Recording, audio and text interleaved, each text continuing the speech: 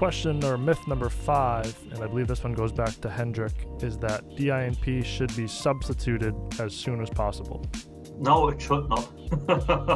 Just to be very clear at this point. But it's interesting why you come to this question. Maybe you are referring to the so-called SIN list, the substitute it now list from the NGO CAMSEC.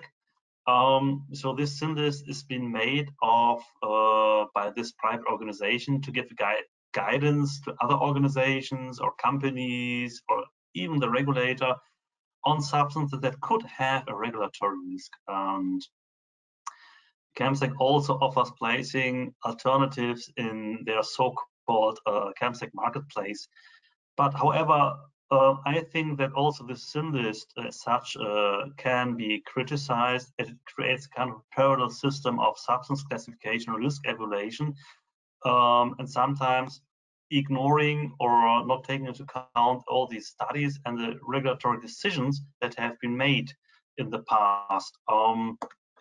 Just an example, in the year 2018, there was a huge assessment triggered by the Danish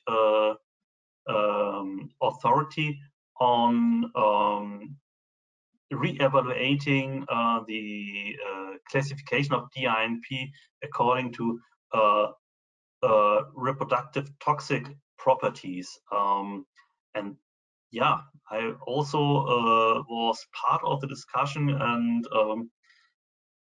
at the end, the European Risk Assessment Committee of the European Chemical Agency decided by consensus, and that was quite new, decided by consensus that although there has been this classification dossier, there should not be any classification to DINP as toxic to reproductions.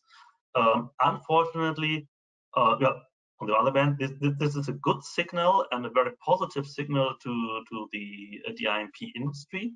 Unfortunately, DINP is still on the so-called SIN list, the substituted now list.